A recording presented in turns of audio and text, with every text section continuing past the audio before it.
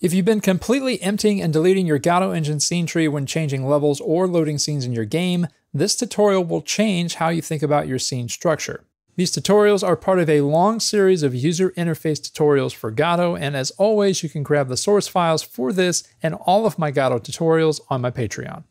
In this video, we'll set up a scene container structure where we can load and unload scenes without deleting everything in the tree. This means less saving and loading data between different scenes, and in fact, you can just keep things like your UI or your player scene untouched with this setup. The idea is we create a main scene that will contain our three main game components: 3D, 2D, and UI. These containers will hold any scene we load and unload, and everything will be controlled via the main game controller script. First, create a new scene with a basic node as the root. Name this something like Game Controller and attach a new script. Add a base Node 3D, Node 2D, and Control node as children, and name them World 3D, World 2D, and GUI. The Game Controller script will contain functions that load and unload scenes. Remember, we're doing this manually, so we have more flexibility in what we actually do with the old scenes. We don't have to delete them. We could just hide them or remove them from the tree. You may be asking, why does this matter? First, I suggest you check out the link in the description for a more in-depth explanation of the pros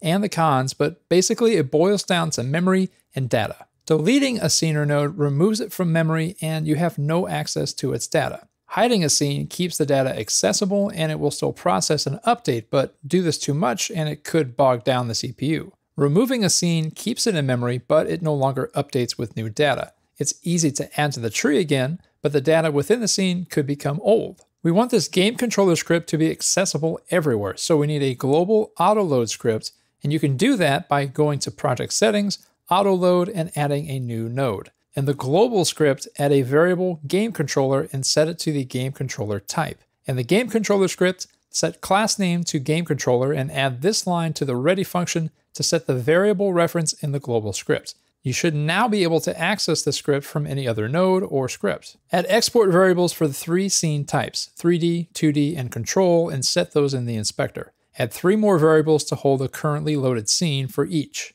I've loaded my splash screen manager from the last episode in the GUI spot and have set that node as the current GUI scene. This could be your own scene, or you can load your first scene dynamically in script later. Then we add the first of 3 similar functions, change GUI scene. This function takes a parameter from the new scene we want, which will be the scene location in the file system, a delete boolean for if we want to delete the old scene, and a keep running boolean for when we want to just hide the scene and keep it running in the background. This option only matters if we don't delete the old scene. In the function, check if the current GUI scene is null. If it's not, then we check if we want to delete it. If we do, we free the scene. If we want to keep it and keep it running, we set the visible property to false. If we don't want to run it, we remove it but keep it in memory. Then we load and instantiate the new scene, add that scene as a child to the GUI container node, and set the current GUI scene to the new scene.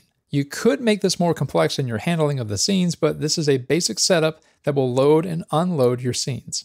Create the same function with adjusted references to 2D and 3D in these 2 other functions. We can now test our scene change. In my splash screen manager, we currently use the change scene to packed function when we press a key to skip the splash screens. Now we can replace that with this line to load our main menu scene when we press a key.